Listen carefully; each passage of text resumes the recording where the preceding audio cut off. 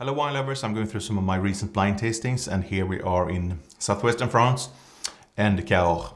This is Clos du Chêne, Monsieur Malbec from 2016.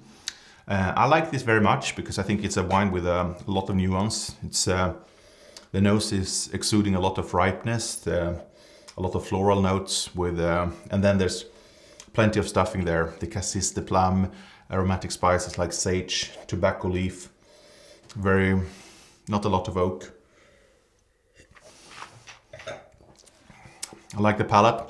It's very dense and concentrated with pure dark purple fruit like blackberry and plum.